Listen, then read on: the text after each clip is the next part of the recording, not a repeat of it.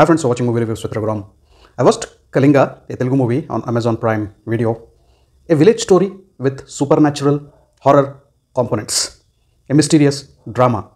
A story well written. The story really looks very good on paper, friends.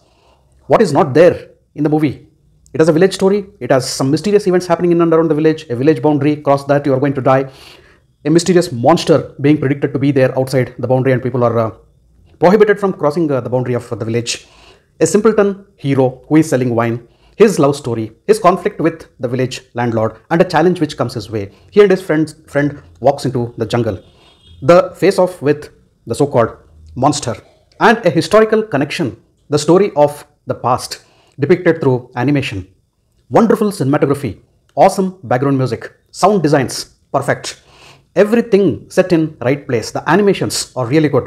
VFX good at places wherever it was needed. But what looks good on the paper fails at the execution, friends. After a wonderful start with that animated story, the story gets lost in repetitive scenes, especially between the hero and his friend, the hero and heroine love angle, the conflict with the landlord.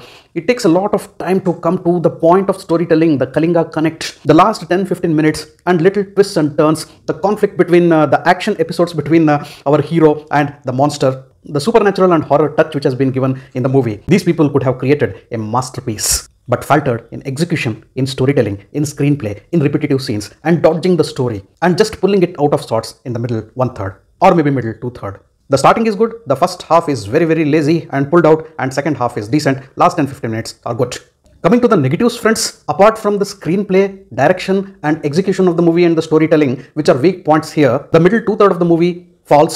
VFX and CGI could have been better, and the performances of all the actors is pretty average.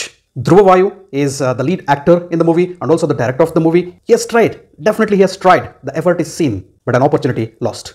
Pragyanan looks beautiful, but she has been underutilized. Romance is so-so only. The other actors and actresses act as fillers, nothing to contribute. Overall, friends, Kalinga is an okayish type of one-time watch. Good writing, bad execution. Definitely a missed opportunity.